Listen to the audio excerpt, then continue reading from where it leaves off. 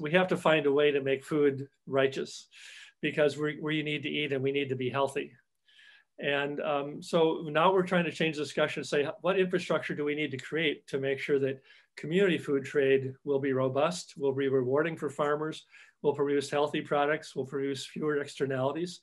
And it really, again, it's about building trust and building a sense of mutuality that we used to have in our society across the world.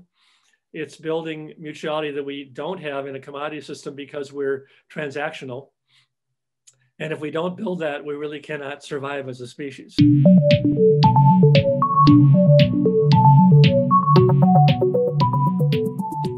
Ken Meter is my guest on this episode of Inside Ideas, brought to you by 1.5 Media and Innovators magazine. Ken is one of the most experienced food system analysts in the United States, integrating market analysis, business development, systems thinking, and social concerns. Ken has worked for 50 years in inner city and rural communities, capacity building. His local economic analysis have promoted local food networks in 143 regions in 41 states, 2 provinces, and 4 tribal nations. And I'm sure that number has grown since we last talked or this bio was written. He's also worked in 12 different countries, seen 12 different countries. He has the publication, the book that we're going to be talking about today, Building Community Food Webs, which comes out officially April 29th this year.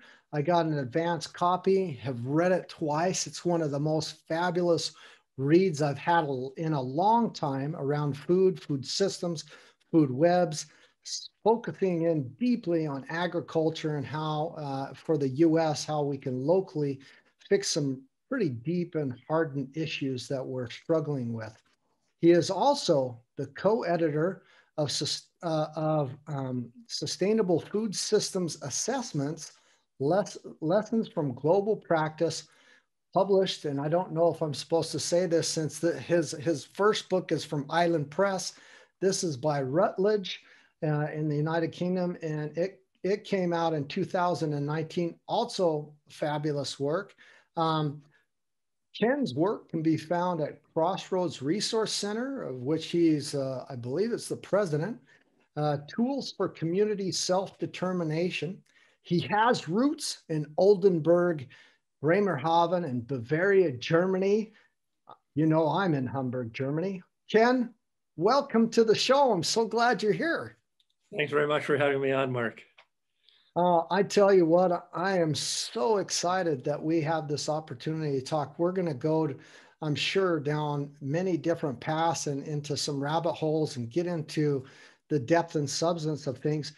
I could really read 3 pages of your biography because you've been doing this for quite some time. You've touched many cities, many communities, many states in your assessments, and you're working on this. And this book is actually a culmination over quite a few years of just research work, assessments, and that's been waiting to come out.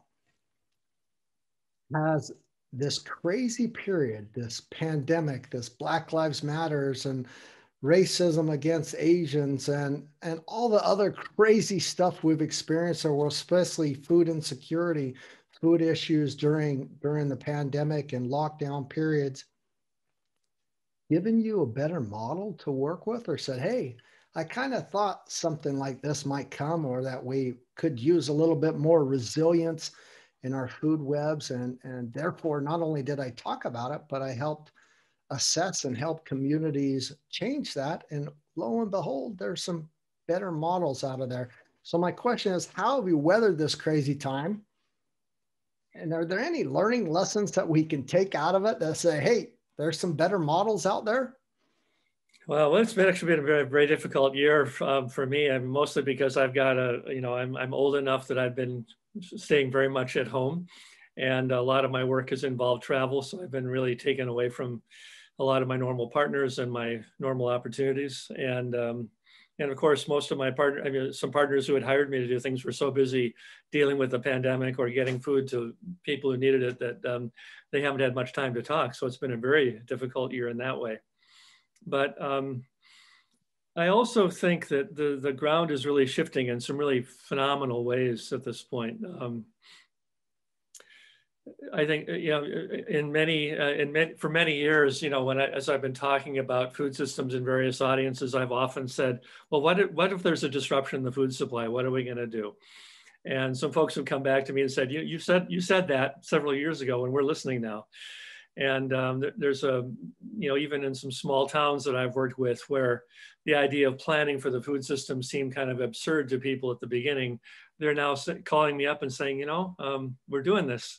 We realize we have to make some steps forward we didn't make before. And I'm gratified to have that happen, even though it takes such a tragedy to play out. In some ways, I think, I mean, the other thing I'd say is actually right about now, there's a webinar that I can't be on because I'm talking to you, but that's okay. I can get that later. But there's a now discussion among the farm community in the US about saying, how do we connect our desire for parity pricing and equity as farmers with the Black Lives Matter movement for equity and the, you know, BIPOC people of color call for reparations and for equity. And I think now farmers are realizing that they have been hurt in some of the same ways that Blacks have been hurt. And, you know, certainly with a lot more privilege, a lot more safety, it's not like it's the same stuff. But I think that there's a new kind of understanding that there's more similarities than we expected. And, you know, one thing I hope my book will do is to really point out that there's sort of a need for reparations in rural America in its own way. Even though people have had a lot more safety and a lot more money to spend, there's been a real systematic drain of wealth out of the rural communities in the US, to the tune of $4 trillion that I'm tracking. And that's only a tip of the iceberg. There's a lot more that we don't have data for, but that $4 trillion looks small in terms of the national budget, but in terms of the farm economy, it's huge because all the farms in the US together, their aggregate net worth is $3 trillion. So it's a really tremendous drain of money from our farm sector and from, more importantly, in some ways, rural communities that have supported farmers to really run operations that ran wealth out of their own communities. So to connect that with the pandemic, I think it's a kind of a combination of very old lessons and very new lessons. I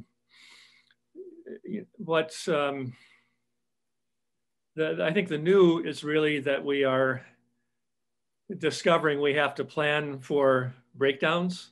We have to plan for resilience in a very profound way, that in ways we've sort of skied over because money was flowing and commodities were flowing, and we could say, oh, it's better to work and make a little more money than to try to do long-term planning. And I think that awareness is really settling into people in a pretty profound way. Some of the old lessons, I think, I mean, I was actually, I've been researching my family heritage a little bit after I got done with the book. And you know, it turns out that my ancestors were invited from Bavaria into what's now Bohemia. They were invited across the border in 1577 or so, a couple of years before then, to start a new village. And one of the reasons they were invited in, as you know, not my family, but it was my ancestors directly who were the first ones in this village of Schneiderhof in the what's now the Czech Republic. And they and other German farmers were invited because they were rotating crops. And they knew that if they planted rye, it would help suppress weeds. And they knew how to build soil in a very, you know, gravelly, sandy environment. And this is something that universities in America knew in the 1930s, but forgot because it was expedient to think about how to produce more product with chemicals. And now that's just being rediscovered. And what I notice is some of the university folks that I work with are claiming credit for having discovered this thing, which without even going back to the people in Minnesota who have been following these techniques for decades, generations. I worked on a family farm in 1978, 79. It was an organic dairy farm. And they had never used chemicals because in their spiritual belief, they thought God did not want us to use chemicals. and they were selling their milk conventionally because there was no organic market for the milk. So you know, these were skills that farmers knew, and that the university test said don't ignore that. But really, it's something that's extremely old, and we have sustainable, resilient, regenerative practices in our memory and in our genes and our heritage throughout the world. And I think that, you know, we're going to be rediscovering some of those indigenous practices, some of those historical practices, because we're going to be forced to travel less. We're going to be forced to be more frugal. We're going to be forced to say, how do we do this in a safe way when pandemics come?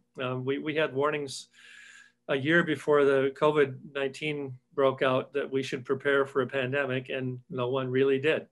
A few folks did, but you know, as a society, we didn't really make those preparations. So I think in some ways it's sort of waking up to the fact that this is a complex thing. It's changing. We're going to have viruses to deal with. We're going to have safety issues to contend with. We're going to have injustice to redress, and that all that's very uncertain, or we've been kind of floating along on the idea that we can just kind of keep going and keep spending and keep buying because money will flow. And this is a really good reminder that those days may not last.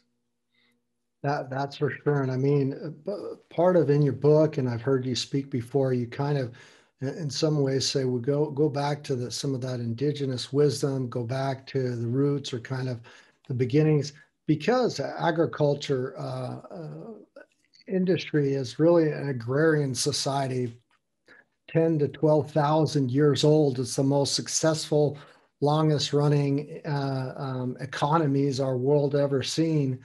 And but it's also the point in time when we started having these impacts on our climate. The minute we started moving rocks, cutting down trees, plowing our fields, putting carbon into the atmosphere, nitrogen into the atmosphere and into our soils, that we started impacting our environment. And some of those things we've retained and passed on through generations, and some we were just lost because we're struggling. How are we going to feed everybody, and how can we do it with more resilient crops and pesticides and chemicals?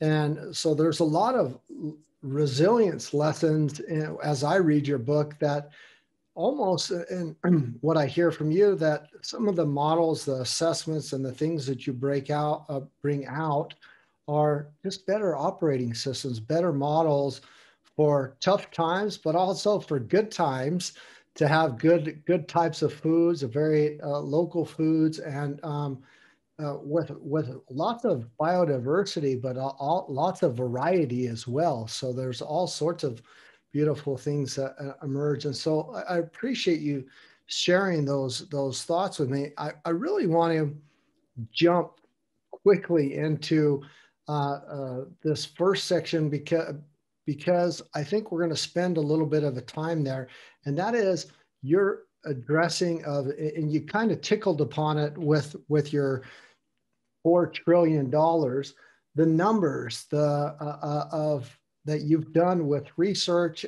of the agriculture industry. And basically, I don't know if it went back past the 30s, but I know both times I read your book, you have these graphs and talk about research of past history, how farming looked and how we produced back then and how that's developed over the years, to give us a pretty fair assessment of the United States and how that has gone through farm bills and through subsidies and help and over the years, and what trends and things that we're seeing. For me, it was a great eye opener. And please, if you need to open up some slides or presentations to kind of to explain that to us, because it is a little bit with the numbers, I would like to get your view, your take. What's the real takeaway that we get over all these big numbers for the years? What we should be coming to realization, what we've done to ourselves, or what the government or the whole food system's done to us? Okay, and I can share my screen and show a few slides, and there are slides that are in the book. So someone who is listening on a podcast can more or less follow along if they have a copy of the book to work with. This is a slide which is the adjusted net cash income for U.S. farms from 1910 to 2018, which is a figure in the book. This one's in color, the book is not, but this is now 100 years of history. So it goes back to 1910 to 2018. It's a very long stretch of time. And it's basically all the data the United States publishes, all available on public sites, showing the cash receipts farmers earned, which in this chart is the top line or the orange line. It also shows how much farmers have spent to produce their crops and livestock, which is the middle line or the maroon line. And then the lower line is basically subtracting the expenses from the cash receipts. And that's in red in this chart for those people who can see this. And you know, I think what's really amazing about this is publicly available data, and it's reported every year by the USDA. And very few people look at it because I think researchers are trying to develop new models and new sort of sophisticated ways of handling with data, but often overlook the data that's really right in front of us. It's a little hard to explain this for people who are not watching, but what you see from the chart is that cash receipt, and this is adjusted for inflation, I should also add too. So I've put this in 2018 US dollars. But you see that cash receipts for all farmers in the country have increased from about $140 billion a year to something like $380 billion. That's actually covered up in my screen right now. But you know, fairly substantial growth in real dollars, a lot of ups and downs. It's not, you know, you can really tell farmers can't rely on a steady, consistent income because markets are changing, weather's changing, global incidents affect this, and it really does it's a remarkable how much uncertainty farmers cope with. What you also see is that the expenses of farming have increased from about $90 billion a year to really almost as much as farmers have made in 2018, up to, again, the same kind of $380 billion range. And so, and of course, those rise steadily. You don't have the same ups and downs, but what's really notable is as soon as farmers make more money, the costs of producing their products go up because implement dealers and fertilizer dealers and the folks who supply farmers realize that farmers have more money to spend, and farmers, when they have a good year, often use that to buy a new piece of equipment or to buy, you know, to experiment in something new that costs more money. So you have this kind of sick situation where farmers have increasingly increased their production and their sales over time quite steadily, but they're not really gaining from the experience. I should add that I'm really looking at the costs of production and the costs of selling products. I don't look at the other forms of income farmers take, which USDA, when they report net farm income, they include other four sources of income. And I'm looking at, are farmers actually making money or not simply producing crops and livestock? It's a slightly different calculation, but I think it's an important part of the story to know whether farming is paying for itself. In this chart, you can see that during World War I, when Europe was devastated by war and couldn't produce a lot of food, and the United States held off from getting involved for a while, our farmers in this country shipped a lot of food to Europe to help feed troops, to help feed people who were in trouble, but also after the war and after the rebuilding, that continued for a few years. And that era from 1914 to 1918 is still, 1910 to 1914 is still considered sort of the prime time. Some people call it the golden era of US agriculture because farmers were making about 40 cents on the dollar for everything that they sold. There were bountiful markets abroad because we were sort of a dominant producer. And during the war, we could ship food to Europe to replace food that was not being grown because fields were destroyed. And farmers enjoyed pretty good times. right after that, from 1918 to basically through the 1920s, we had a farm crisis that was notable in the United States, but also a global depression. So we had a lot of investment money going into urban development, into manufacturing development, into more sophisticated industries than farming had become. And farmers actually had trouble getting credit because they were so, the bankers were so focused on developing manufacturing as an industry and developing urban areas as consumers.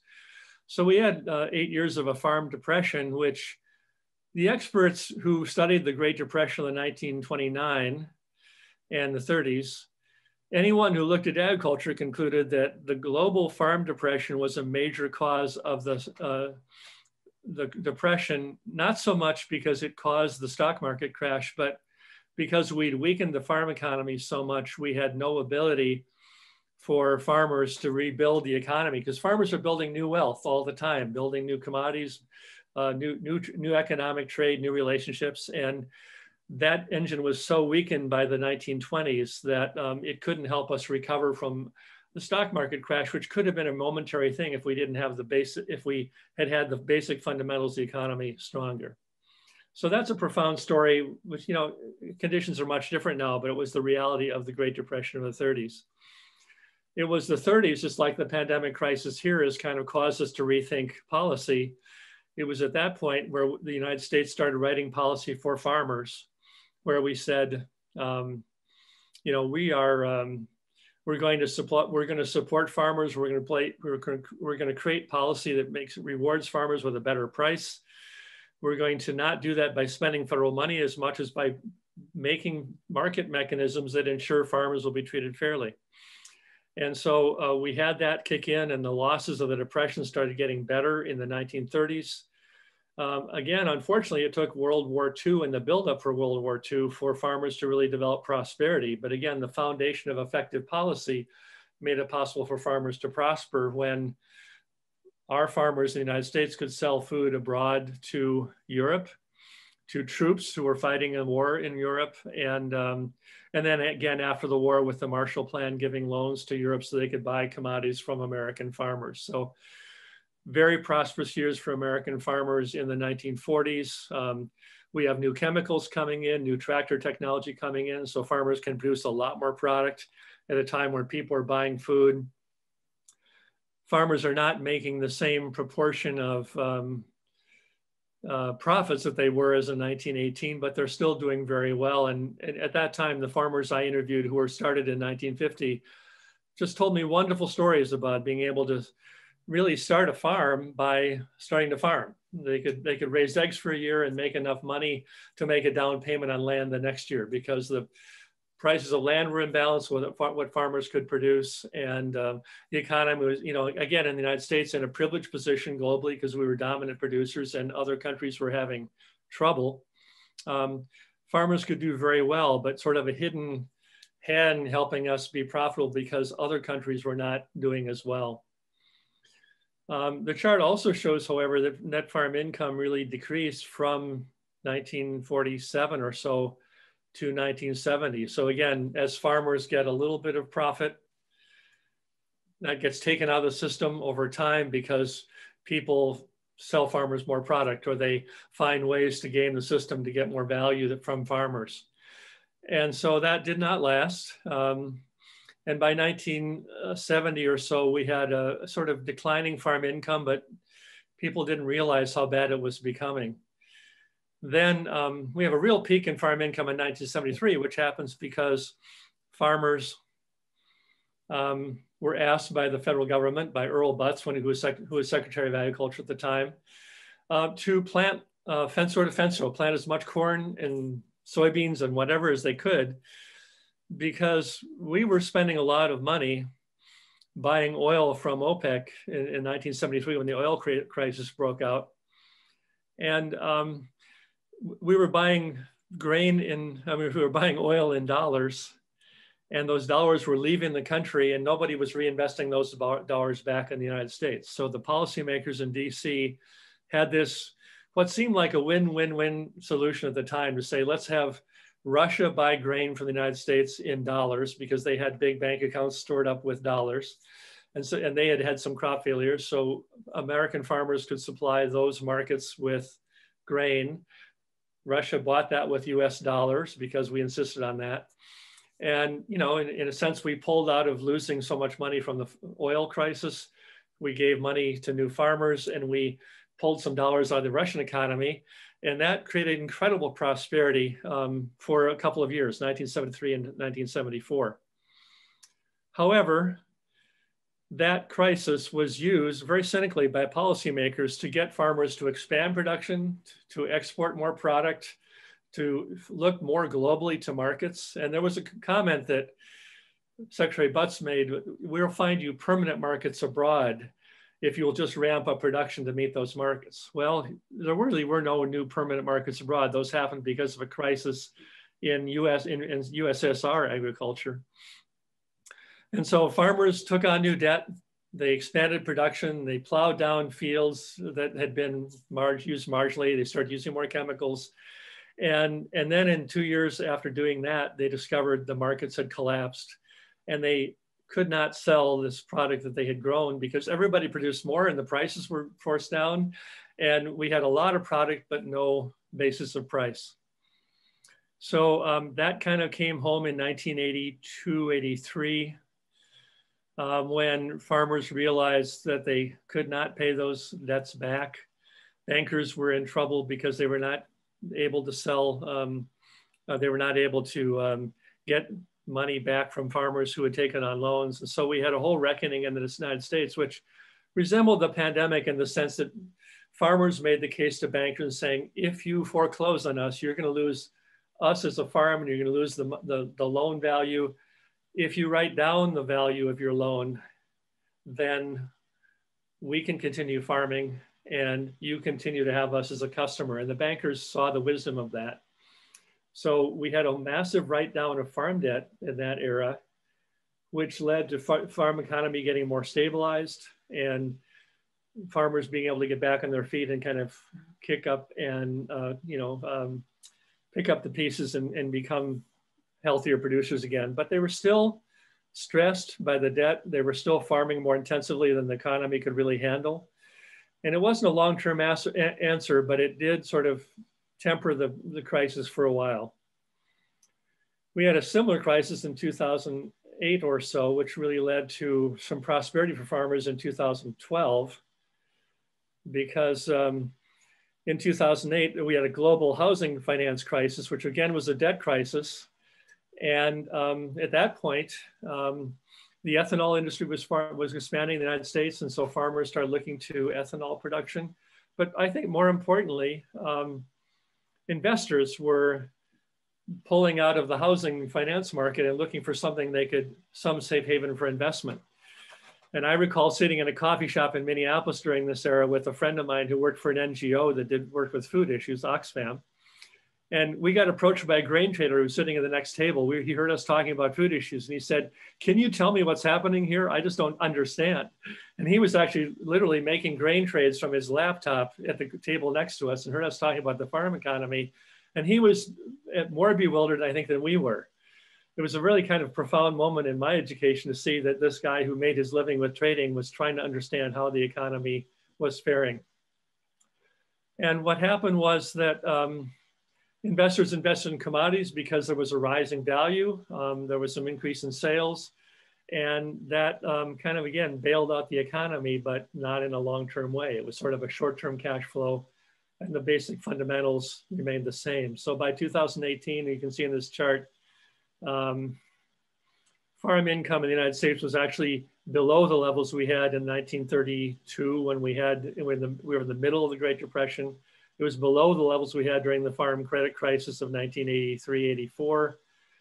And we weren't talking about it because, you know, things seemed to be sort of moving along and going along, but we really didn't have that awareness of it because farmers had found other sources of income. They were mostly making their money with off-farm jobs and they were not losing their farms. We didn't have the same level of foreclosures, but the fundamentals of the economy were not going well. I'll go to one more slide and I'll shut up.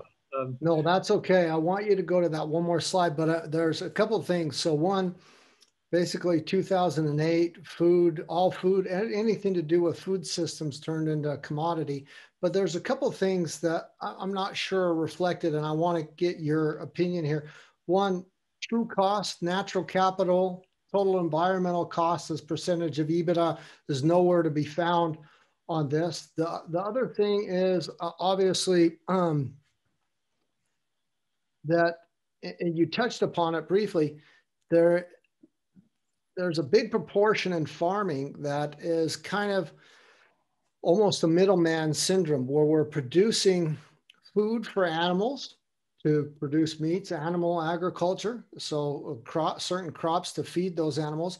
And then even before that, there's a certain amount of crops that are being produced for ethanol, for plant-based fuels, basically, that I'm sure are adjusted here, but it's almost like, so not only did we have the credit deficit swap kind of occur in the real estate market, but we have also kind of running into this deficit credit issue in the farming industry. And I believe this next slide, or that you kind of go into that, where there's even one chart where you kind of turn them upside down in some respects.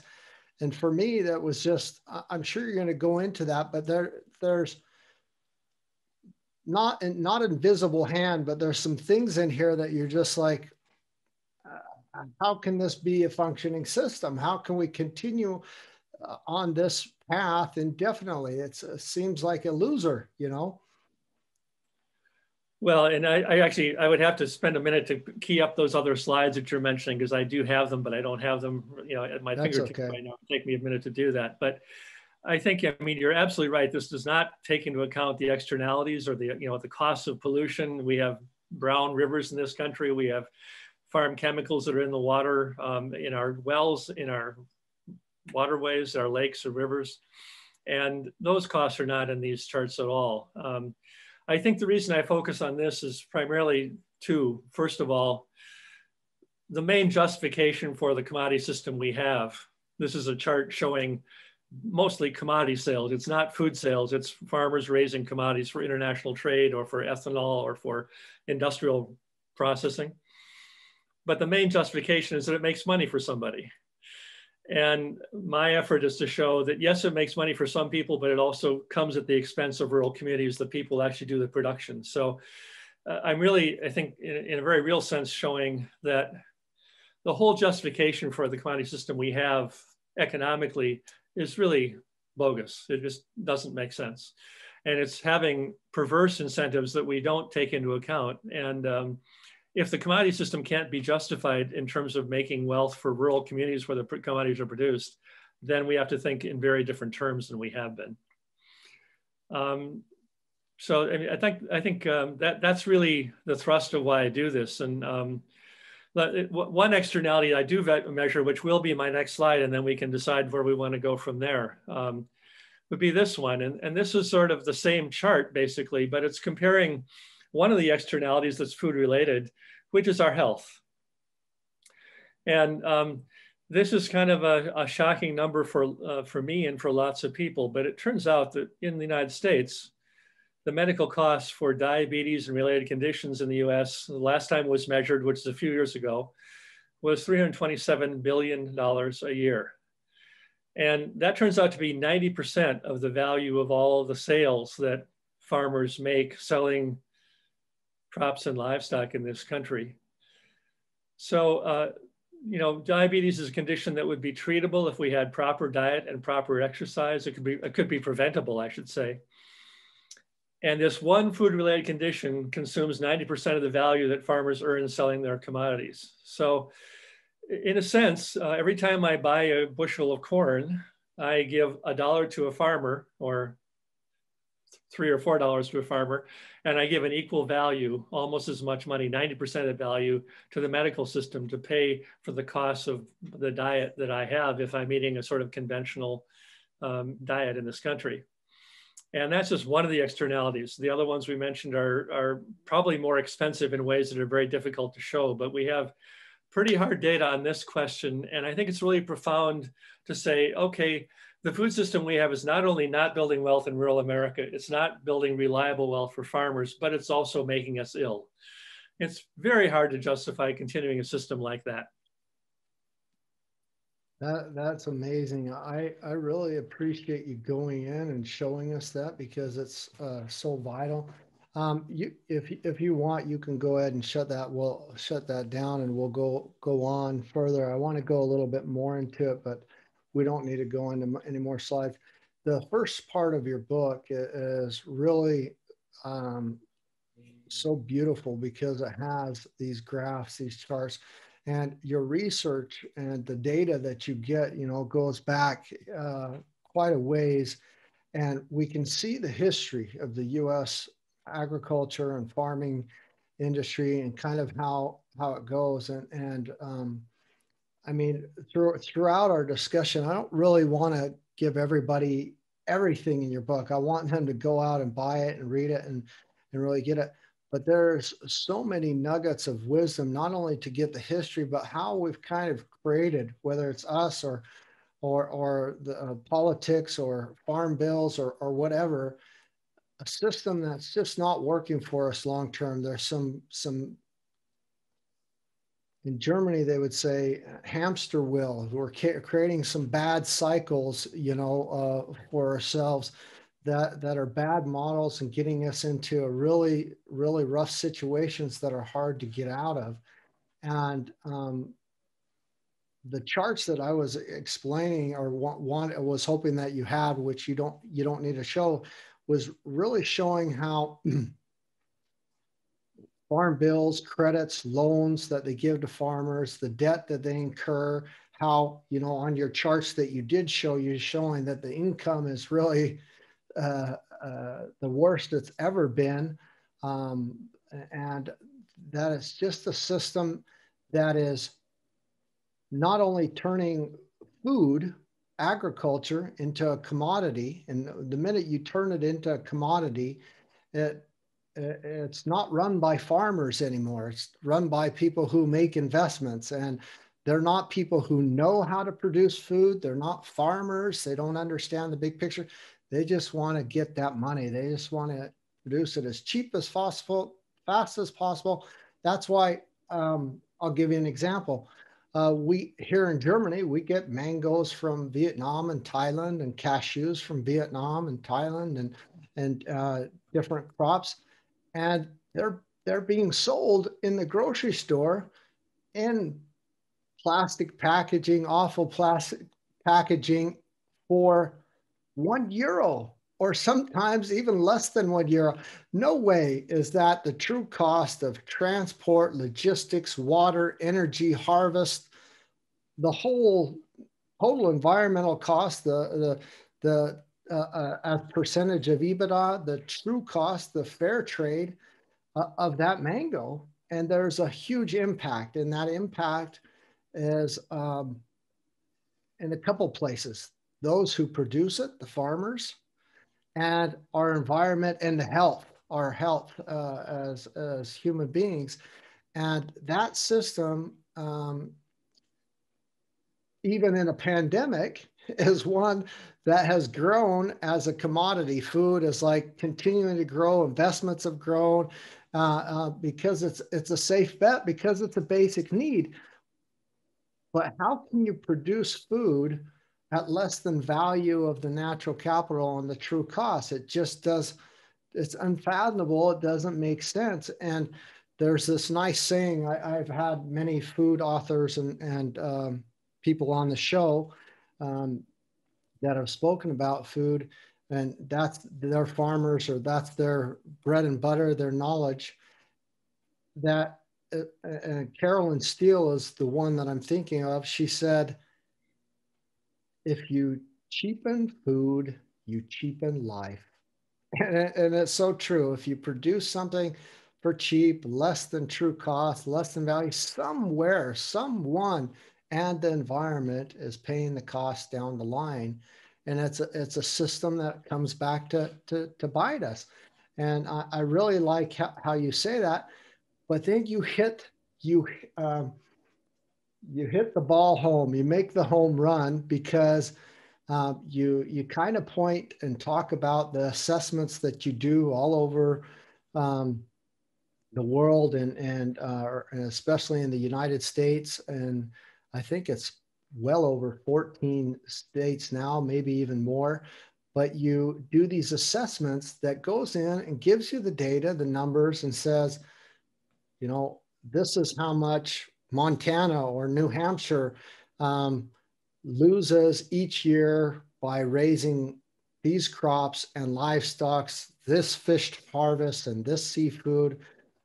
This is how much the residents spend on purchasing food that's outsourced from out of the state. And here's how much is purchased, and employees that come from out of the state, or migrant workers, or employees in general. This is how much of what's produced in the state, and just put all those data, that number, into perspective. And then you say, well, in the 1930s or the 1970s or the 1980s, Montana or New Hampshire produced 20, 30, 40% of all of its food. Today, that number is, or that percentage is 12%, is 10%, is 11%. Plus, it's a worse thing. And it's a multi-page, very much more complex. I don't think I'm giving it fair credit to surmise how you do that. But God, what a treasure trove, what a toolbox of, not only if you go to your book, but if you go to your website at the Crossroads Resource Center, you can see how cities and communities can go and have you do an assessment and say, let's just look at the numbers. Let's look at the numbers from the USDA. Let's look at what farmers are making. Let's look at the model you're currently operating on, and let's push that out in the future, or even just take the snapshot today. Is it a better model? Is that one that's going to give you resilience? Would you want to put all your eggs in that basket? And I love how you do that. And I don't know if I'm kind of surmising it as nice as you do in the book, but that's kind of what I wanted you to get into, and even get us a little bit more. I mean, some other good stories, if you have them, of how you can say what you've learned over the years and in your assessments, and why you presented those numbers in the beginning of the book. What was your hope to achieve besides, you talked about the diabetes and that? Is there some other things that you're trying to show, or really put your finger on, tell us what's going on? Well, I love what you said, and there's so many answers to that question. I'll try to be a little brief here, but take all the time. I think I got started on this because I got a chance to interview some farmers in 1978, 79 in one community in Minnesota who let me work with their cows and plow their fields and so on. And I had a chance to sit down with them in wintertime when they were not as busy, and I brought up my tape recorder, and they told me stories about their farm economy. And I think what was really profound is that they had insights into the national economy that I hadn't learned in college. I hadn't learned in economics classes, and they were absolutely right. And these farmers in 1978, 79 were predicting that there would be a crisis in agriculture, which most of us didn't even understand until 1985. So, I mean, it was just an incredible education. And I went back, took those stories, I went to grad school for a while, and I did some research and found out there was federal data that confirmed the stories they had told me that no one was talking about. And so, I persisted with that, mostly because I have a thick skull. It wasn't because people wanted to hear this, but it was sort of, my effort to try to provide some numbers and analysis that would help, in the middle of a farm credit crisis, help provide us some tools to getting out of that. I think that, I think I also, I consider some of the crises we're in right now. I mean, well, let me start with a positive story. When I was in France and Holland in 1984 doing a tour of farms there, I learned that the French government had developed an industrial policy of investing in factories in rural France so they wouldn't create an inflow of people who are leaving the land as technology set in. They said, we don't want everybody coming to Paris poor. We want to have people living where they grew up in some prosperity in their rural towns. And they wanted to support rural culture, rural heritage, food sheds. Yeah, there was, in 1984, and I'm not sure this is still true, but French farmers would sit down every year and plan how much they would grow, and they would not grow more than the economy would handle to keep prices high. And there was a annual planning, planification every year in France to make sure that we wouldn't have these cycles of ups and downs. And I think some of that may have been weakened by the European markets. I really haven't had a chance to come back and see how that's changed. But there were efforts to really say, let's create equality and let's create equitable opportunity instead of completely expanding production to a level that farmers can't support themselves and they have to move, and farm people or their children have to move out. And if we had taken that approach internationally, if we had said, we're going to invest in production in Brazil, in Indonesia, in Gabon, and across Africa, industrial production as well as farm production, really making those economies strong, we wouldn't have the immigration crisis we're facing in Europe and the States today, because we've basically taken the position that America and European countries should dominate global trade, and that we should basically expect people to move to Germany to work rather than having us invest in competing industry in Turkey or in other countries. And so we've basically set up a crisis that we're now coming home to roost. And of course, it overlaps with the pandemic crisis because the immigration is more scary when we have the pandemic to contend with. And the pandemic itself comes out of, seems to be coming out, if we believe the World Health Organization report, that's from raising wild animals in confinement. In domestic terms, I shouldn't say not necessarily confinement, but raising that for markets rather than letting the animals be wild.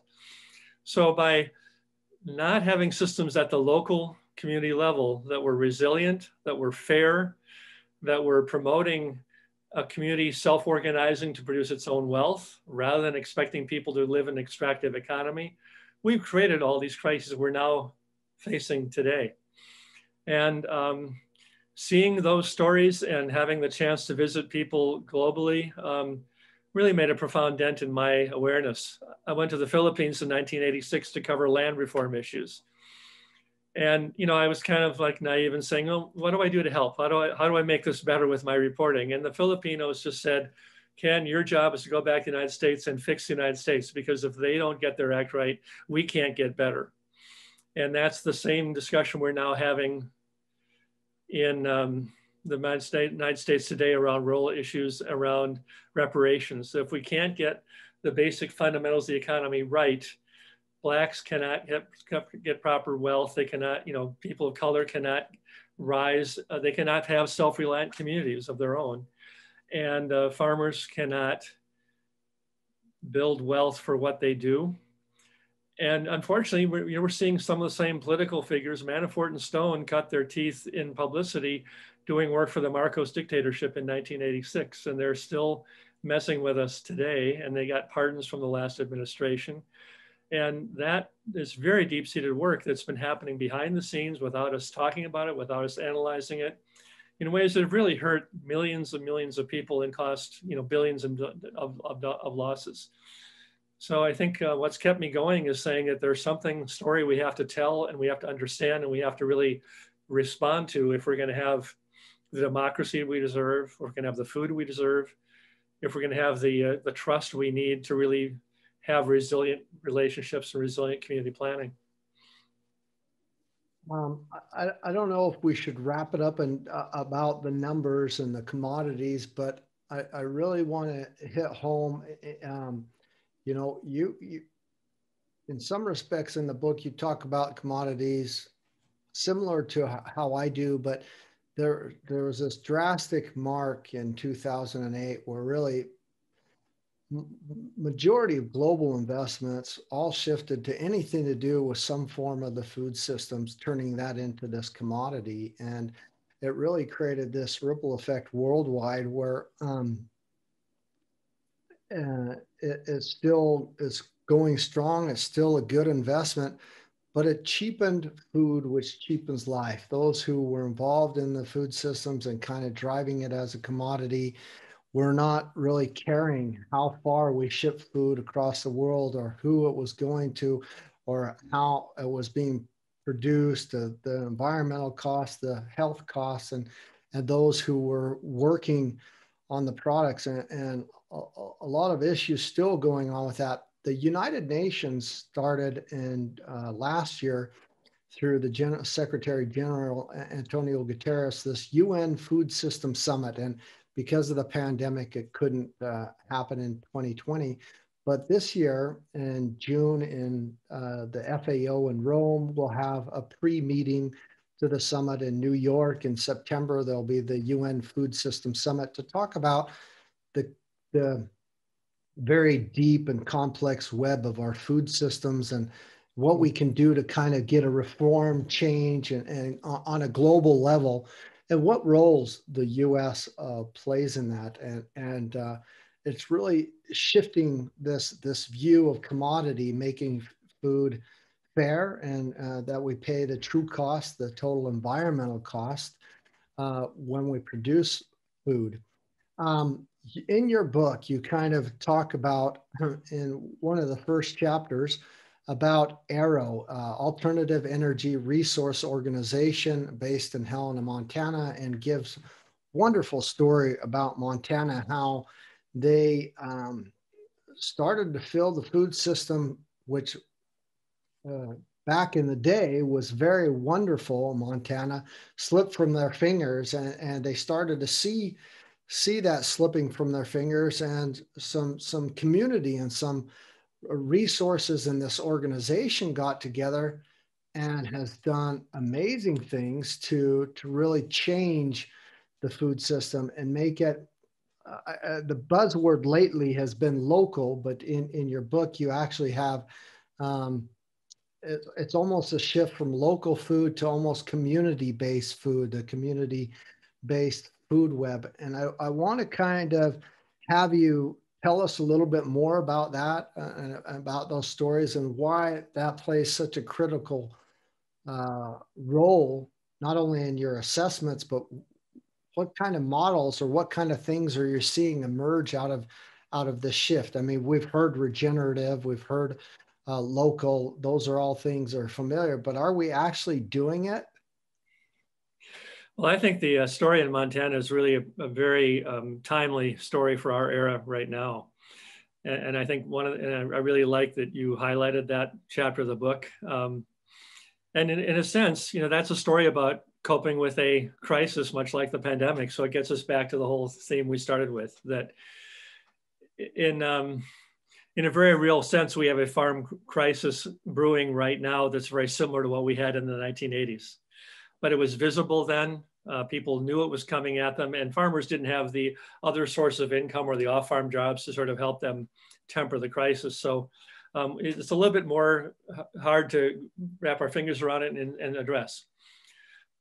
What I think is really brilliant about the AERO approach in the 1980s was that farmers came to an alternate energy organization, which was set up to help people with solar collectors and solar ovens and stuff like that. And they said, farmers use solar energy every day growing their crops. Will you help us? And they said, we don't know what to do. We're in this, we can't pay our loans off. We don't like how we're treating our soil. We don't like how the economy is treating us at all. We don't know what to do. Can you help? And AERO had the wisdom to do a very pandemic wise statement. They said, we don't know either, but we'll help you develop solutions. And they said, this is not our area of expertise, but we can raise some money for $200, $400, $600 at a time for a group of farmers in a community to sit down together and come up with a solution that makes sense in their world and their farm, their landscape, their climate.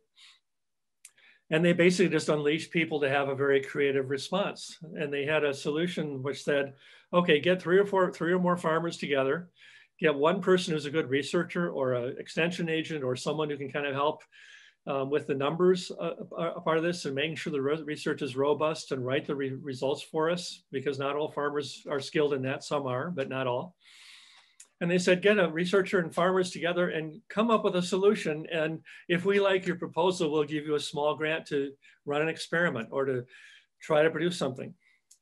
And out of that, something like 200 groups formed called Farm Ranch Improvement Clubs across the state of Montana, involving more than 600 people statewide. They had the wisdom to not only fund the experimentation, but then convene people as a statewide network every year as they got resources to do that, to say, what are you learning from your experiment? And one of the requirements of getting a grant was you had to report to the network what you learned. So that whole combination of, you know, let's have money, a little bit to get a very small start started. We surround you with expertise, with social support, political support, so that that becomes a broader issue. And then it becomes an issue the state legislature has to pay more attention to. And we translate what we learned in those experiments into state policy. But the fundamental step was saying, I don't know what to do. And that's what we're all in, that's what the pandemic has forced us all into, is saying, we don't know what to do with this uncertainty. We don't know how to respond to a global pandemic. We have to really think things in a different way. And I did an article for the Economic Development Journal for the International Economic Development Council. And the key thing there was people responded to their constituents and said, what do you need that's different than what we're doing? And how do we think about that in new ways? How do we come up with new configurations? And out of that has come some tremendous lessons. So now in the United States, at least, it's secondhand that we understand there are people who need food, whether they're medical workers or homeless people or low wealth people. They need food, and we're going to get food to them by buying it from farmers near them and conveying it to them. So we're investing in farmers to build community food trade. And that was a hard sell 2 years ago. And now it's like everybody understands that's got to happen. And I think the fundamental question is really that, the soundbite would be, we sort of have to choose in some ways between commodities and communities. That we've invested heavily, especially since World War II, in creating a commodity system that's very robust, where we can ship food thousands of miles in a matter of days, very reliably. William Cronin, who's a historian, has written some wonderful books. My favorite one in this line is Nature's Metropolis, about the city of Chicago, where he points out that commodities are really intended so that someone who's sitting in an office far away from the trade can buy number 2 corn and know that it's got certain characteristics that they can count on. It's all about distant relationships, impersonal transactions, and mobility of food. But it's also about relatively inert food that can be stored, put on a shelf, and will not lose a lot of character in the time it takes between growing, buying, and using. Well, what that system doesn't handle very well is the fresh foods people are trying to raise for their neighbors that rot really quickly. The green peppers or the onions or the, I should say more of the, peppers and tomatoes, which are going to spoil really quickly. And we don't have the infrastructure that allows that to be traded efficiently and effectively in communities. And we don't have the community relationships where people can know a farmer that can raise those very perishable products reliably close to them and know what the farmer's going through, help the farmer out, invest in that farm, and convey that into broader commercial circles. So we've created a system where community food trade is very inefficient. Some economic developers I was talking to on the internet a couple of days ago were saying, well, we don't care about investing in agriculture because it's such a bad way to make a living. And you really can't take that stance about food. We have to find a way to make food righteous, because we need to eat and we need to be healthy. And so now we're trying to change the discussion and say, what infrastructure do we need to create to make sure that community food trade will be robust, will be rewarding for farmers, will produce healthy products, will produce fewer externalities. And it really, again, it's about building trust and building a sense of mutuality that we used to have in our society across the world. It's building mutuality that we don't have in a commodity system because we're transactional. And if we don't build that, we really cannot survive as a species. So I think it's a very profound moment of taking that challenge and saying, how do we make this all better in a very global way, with a lot of viruses coming at us, a lot of social turmoil coming at us, a lot of displaced people who have to be taken care of, a lot of dislocation across the world. And it makes for a very uncertain and very unsettling time. But I'm hopeful right now that people understand how big these obstacles are and how big the issues are. And I hope the book will help inspire some people to say, yes, it's happened in Montana before. It's happened in Colorado before, where economic developers and public policymakers bought farmland at the development value to keep it in farming. And it's happened in Northeast Indiana, where economic developers decided to really build a food network that would connect people who grow food with food manufacturers. And those are all happening all over. There's a lot of stories I wish I could tell that I didn't have room to fit in that book. There's a lot of things I have to learn about this as I go forward, and a lot of people whose voices don't show up in this particular book. But I also hope that it's the economic story helps convince people this is really worth doing and shows us what we're up against, but also doesn't make us feel depressed about the potential for really moving forward. So I like the book for being a good critique and some positive stories at the same time. And if people can get through the economics, I hope they'll, I still tear up at some of the chapters after reading them 20 times. I still feel like I can't believe people took those risks, and I can't believe that people were so courageous at that time. And I hope that people will, people who read the book will feel the same way. Well, I definitely feel that way, and I love it when I read it. I've only read it twice, but it has been absolutely wonderful. I mean, it doesn't even come out until a couple more days, 6 more days officially. I would suggest everybody buys it. I have to put one more last plug kind of in the numbers and the economics of things. So farming is the oldest, an agrarian society, is the oldest economy in the world. And so when we're talking farmers, we're talking agriculture, you've got to have a good knowledge of economics, and something in that system today has went wrong over time. And so you talk about that in those numbers, you present it there. And there was this switch, not only where we're relying on farm bills and subsidies and loans from the government and some things that kind of got us in bad cycles, but we also made the decision, at least in the US and in other countries as well, to say, instead of producing locally like we used to do, how we started for our own communities, I think it's better, we're going to produce for someone else. We're going to ship this far away.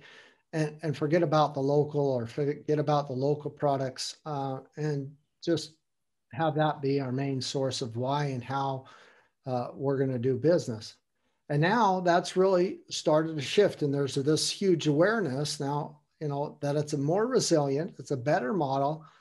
Let's cover the local first, and then if we have some extra, we can ship some elsewhere. But really, that local model, and which is more community-based, as you describe in your chapters as well, is just a better, more resilient model of farming, of doing business in general. Doesn't mean that we're not global citizens anymore. Doesn't mean that we don't have this global perspective and do that, but it means that we're keeping the soil health and the regeneration locally to make sure that we will be able to farm, we will able to have healthy soils, and that for future generations. And that kind of leads me to your thoughts, your feelings, what you've touched upon in the book, and what's kind of seems to be the new buzzword, so to say, regenerative agriculture. It's actually, like I said, in this book, Organic Manifesto from Maria Rodale, the Rodale Institute. It's really about regenerative organics. Another one from someone you probably know, Helen Noring. She wrote Local is Our Future.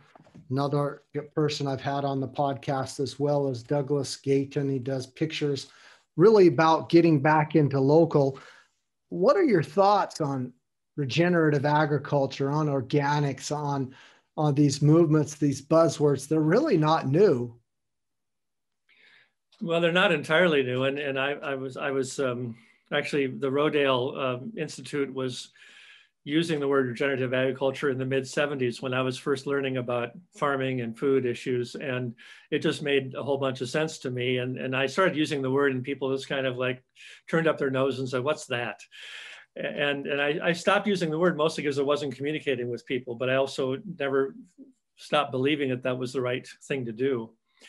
And to me, you know, regenerative means that farmers and communities have the means at their disposal to build the agriculture they have. They're not depending on lots of inputs from far away. They're not depending on equipment that someone else makes in a manufacturing setting that's too pricey for the returns they get from farming. But basically you have the resources at your disposal to create the menu of food items that you'd like to have. And it means being more sensitive to cultural nuance and climate nuance and being more sort of local in that way. But it was really funny, you know, in my path, because after stopping to use the word, I've had a couple of people approach me this year saying, you know, this word regenerative has come out in the last 2 years and it's already a buzzword and nobody knows what it means. And it doesn't have any meaning to me at all. So let's find some other word. And I think that that's a tragic thing because the pace of destroying a concept is much faster than our ability to kind of take it in and make it real in our lives. But to me, it really does have a profound meaning where you say, with the resources we have at our disposal, we can create a food system that meets our needs. And if we ask the question that way, rather than how do we make the most money by shifting commodities around the globe, you get different answers. For sure. I mean, there's two chapters in your book. One is really kind of building the market power for farmers. And then the other one is really the shifting from local foods to community-based food systems. Are there some general models that you're seeing that are really help to do that? Or is it really community-based from community to community? They can, these models can look a lot different, or you say there's definitely not a one size fits all, but what are you seeing over the years? Well, that's a really wonderful question. I think, you know, I think first of all, I think every answer is local and everyone is unique. I mean, you have, you know, the conditions my family faced in Bavaria or in the Czech Republic are very different climate conditions than they had when they came to the United States. And they actually tried to bring that life to America and found that it wouldn't survive in the political world that we were in here. They didn't come to become wealthy. They became to have a better life doing what they were used to doing. It wasn't the American dream of getting rich as an individual. It was about building a community life that was more robust. And people understood that was about regeneration at some level. You know, and I think a lot of it is that, you know, the model of Montana where you basically have local experimentation would bring people together. So we have the Milan Urban Food Policy Pact, which allows cities to think about their food system, but also come together and compare notes on what's working and what's not working, and how do they measure that success, and how do they do the best job they can locally. The UN Food Summit you mentioned may be a very profound forum for that too, but it really starts in people having very strong local conversations and having that trust and having that sense of we can build this with our own resources and our own ingenuity. And then coming together, not to get more famous, but to really share results very honestly. We had a national effort like that called the Community Food Security Coalition, where more than 1,000 people would come together every year to talk about what they were trying to do, experimenting with in their food issues. And people got very supportive. They really helped critique each other's work and build a lot of visibility and some political clout for that. Models like that are very effective, but, you know, unfortunately that coalition failed in 2010 from some, you know, management questions. But I think it's that spirit of really doing what you can, you know, as you said, local work, where you basically are doing what you can locally, but also learning from each other and learning how it's different and the same in different places. But it's all about building trust and having a resilient conversation where you embrace change and embrace difference instead of fending people off. And you think about what can you do the best in your area that other people can't do as well? And also, how do you treat everybody who lives near you in the best way possible? I'm definitely in the show notes. Want to make sure everybody gets the book and list all the websites and places where they can find it, but also want to drive them and push them to take a look at your Crossroads Resource Center, because it is a plethora of information, and also where you can get into discussions with you and your colleagues to have some assessments done. If you're, I see that there's some already on your list for Salt Lake City and some other cities that are really showing some interest that they want some help there for their communities. And even on a state level, I just sent off 4 of your assessments that you had for New Mexico, specifically around Santa Fe area, to a good friend of mine, Diane Hatch. She's also been on the podcast, to just show her that the plethora of information and data that is there. I have probably the hardest question for you today is the burning question, WTF. And I know in this 12 months of craziness, we've probably all said it one time or another about what's going on, but it's not the swear word. It's actually, what's the futures, plural. So multiple scenarios for the future. What's your vision from you specifically in your dealings, your work? What's that model? What's that shift that's really going to get us into the future? Kind of a guide or roadmap. What's your idea? What do we have to look forward to? What's the futures? Well, I mean, I've never been very good at predicting the future. I think it's, and I think we have really big obstacles. One of the tragedies of my book is that it's really difficult work. I have a friend who's a food organizer in Iowa, Jan Libby, who came to a meeting about 10 years ago and saying, "I've heard of slow food, but this work is glacial."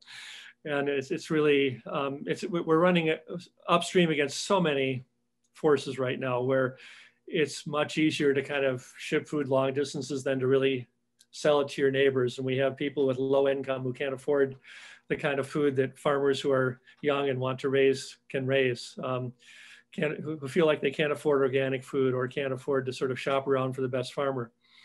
But I also think that, people the pandemic really helped us realize how lonely we are. And it helped us realize how sort of separate we have to be for a while, but also the need to reconnect is pretty strong at this point. And I think that it helped us realize that, we are going to face crises like this as long as we keep generating crises in our own lives. And whether it's about a pandemic or whether it's about immigration crisis or the injustice of how Black people and people of color have been treated in this country especially, we're going to have those crises. And really there's only one fundamental answer, which is to get to know each other and to be open-minded and to have some struggle with each other and get better concepts and also build a lot of trust and build some networks that really help people respond to these crises and come up with better answers. And I think that, we're not in a situation where people are saying, let's get back to the way it was. I think we're in a situation where people are now saying, we have to develop a better future for ourselves. And we see some very hopeful signs in the US about discovering that public policy plays a pretty effective role if we do it right. We have a lot of people who don't believe that yet, and it's a very difficult struggle to kind of get them to understand it. But, we have so many global conversations about people trying to come up with better food systems for themselves everywhere on the planet. And we have so much realization that we have to take care of climate disruption that we've caused. We have so many conversations about how we need to have better health, and we just need to be more peaceful with each other. I mean, those are very profound movements, and in some ways they've been going on through human history, and they've come in waves of success and also waves of frustration. One of the reasons I wrote the book is to remind us and myself that this is long-term work. It's really slow work, and it goes kind of across generations. So,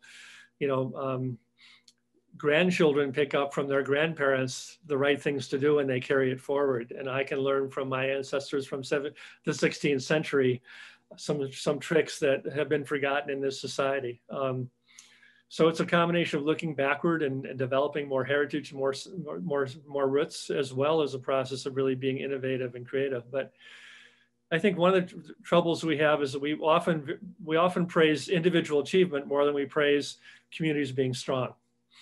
We often praise technology more than we praise a culture of people coming together to develop solutions for themselves with technology they can actually control. We often believe in buying better things rather than being able to produce them ourselves.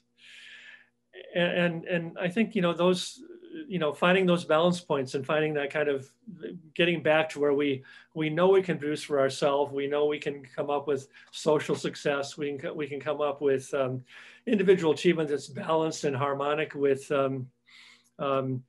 group success, and we can sort of use tools that are appropriate and we can afford rather than squandering a culture for the sake of things we'd like to buy. I'm hopeful that we have a young generation growing up right now that really is very serious about making things different than they were. And it's very fun to see them roll up their sleeves and do work. My generation had its era in the 1970s trying to sort of do some of the same process, and we're revisiting some of those very same cycles. Yeah, we are. There are only 3 more questions I have left for you. They're all really for my guests, for my listeners, excuse me, to kind of help them get a little bit better picture of what they can do and how they can be involved and think differently and kind of what your experiences have been.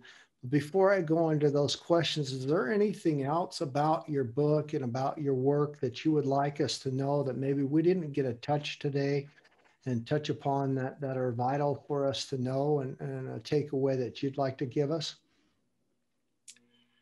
Well, I think the thing I'd add is that I was a independent journalist back in the early 1990s when the WTO was being framed. And I actually was able to get to Brussels for some of the meetings where the GATT was supposed to pass on to the World Trade Organization regime. And we had a tremendous struggle at that time because people spoke up and said, this does not represent our will. This is really something where technocrats run the process and politically well-connected people have a lot more control than farmers do. And there was a big turmoil about that process that I was able to cover as a journalist and do some research about at the time. And the efforts to harmonize globally were often done to promote better corporate interests and better top-down power rather than really promoting community self-determination and self-organizing and the stuff that really democracy is about. And I think we're seeing those chickens don't come home to roost right now.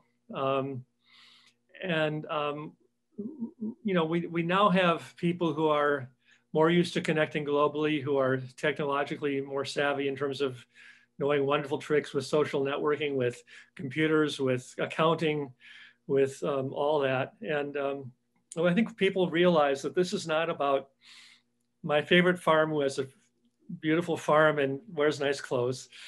It's not about this wonderful gourmet food business that may be down the street and sells really expensive food items. It's really about something bigger. It's about building entire systems that support good farming, whether it's flashy or not, but farming that's rewarding financially as well as protecting the environment. It's about building a system where we create the policy mechanisms that really allow communities to thrive rather than policy mechanisms that extract wealth from us. It's about having the knowledge base that allows us to share information with each other in a very open way, very transparent and respectful way, rather than getting prescriptions of what we need to do to serve a system that's not serving our own interests. And I think the awareness of that is quite high. I think the pandemic really gave us a wake up of saying we have to be prepared for disruption. We have to be prepared for the fact this is complex. We have to learn to think along much more complex lines than we have before. We have to learn about resilience and trust more than about what's the new shiny object? And that's a tough struggle because people are still running after the shiny objects. But I'm feeling some hope that people I've been talking to for decades are sort of coming around now, because they're realizing that this is about taking care of the people near us. This is about building systems that allow people to self-organize rather than about a system that can be imposed and translated everywhere else. It's fundamentally an awareness that we need to build community more than have better commodity trade. It's unbelievable how many farmers know it, but how many farmers don't know it. And I don't know if it's an equal balance that growing your own food is like printing your own money in many, many respects, not only to give you resilience and during hard times, but it is an economy in and of itself, whether you're doing it for yourself or whether you're doing it for your community. It's a very powerful, empowering thing. The last three questions I have for you really is, if there was one message you could depart to my listeners as a sustainable takeaway that had the power or has the power to change their life, what would it be? Your message?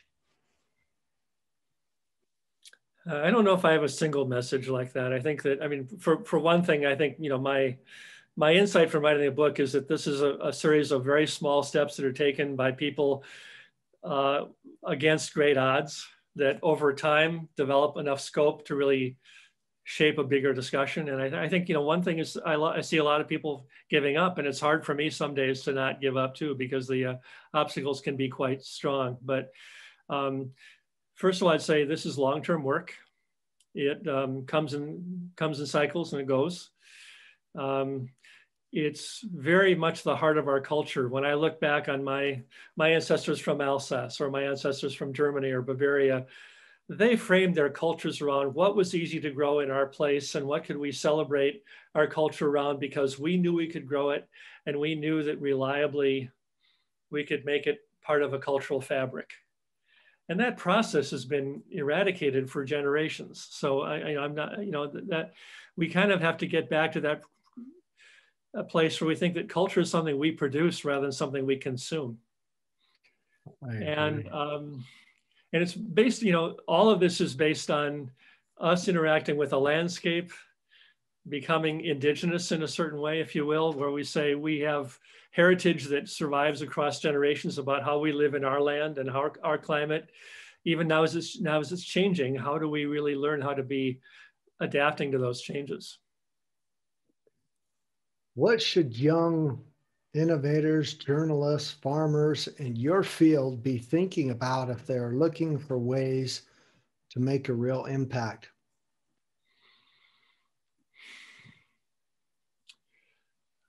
Well, I think the thing I would say is that there's a tremendous core of young journalists or podcasters or people who are doing social networking around food, around all these very profound issues, around injustice, around reparations. I mean, there's a really tremendous ferment right now, and we have a whole re-energized cry for equality, especially out of Minneapolis, where I live, after the recent events of last year. I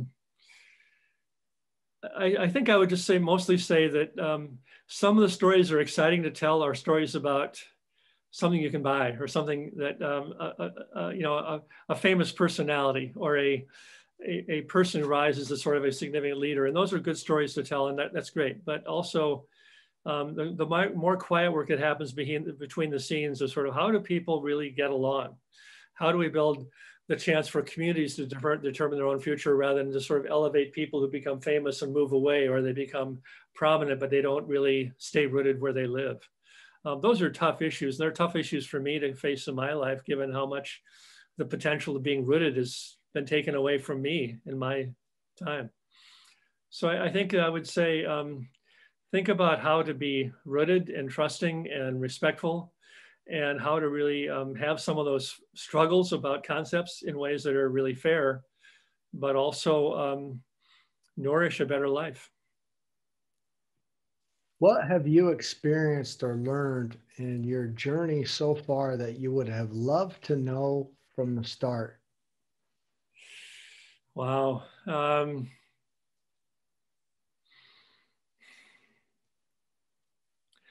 know, I think I was groomed by my high school and my parents and my generation in so many ways to kind of um, you know, leave home forever and to go somewhere that would be more visible and more successful.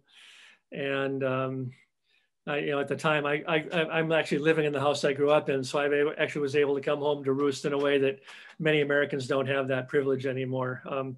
Partly because my parents were old and they could connect me back to a reality. My great grandfather Meter was born in 1833, so I have, you know, amazing scope in my family where, you know, sometimes generations are now 15 years or 16 years.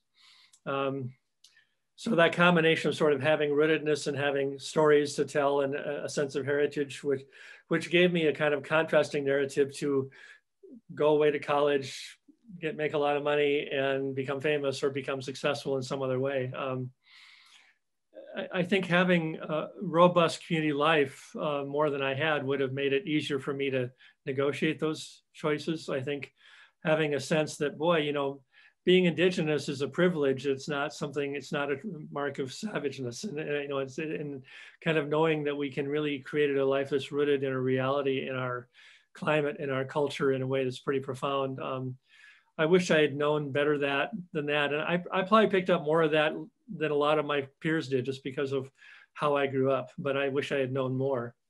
I think I wish I had known more people who believed in conflict resolution, who could really sort of walk me through resolving differences rather than trying to sky around them or trying to bully people away from them.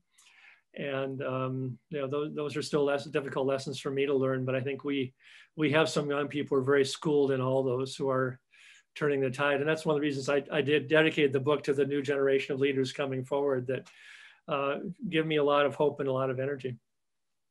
Well, you're a hero of mine, Ken. I really appreciate your book, appreciate all your work and your assessments over the years and what you're continuing to do. And I hope get back to even more coming out of the pandemic, that you'll get back to some not normalcy, but to the great work that you're doing in the field. And I really thank you for letting us all inside of your ideas and into your book. And thank you for being on the show. Thank you so much. Well, thank you. I think you're the first person I know of who's read the book twice. So thank you for that close attention to the book and for giving me a chance to talk with you about it. I really enjoyed this conversation a great deal. Thank you very much. Take care, Ken. Bye-bye. Thank you, Mark.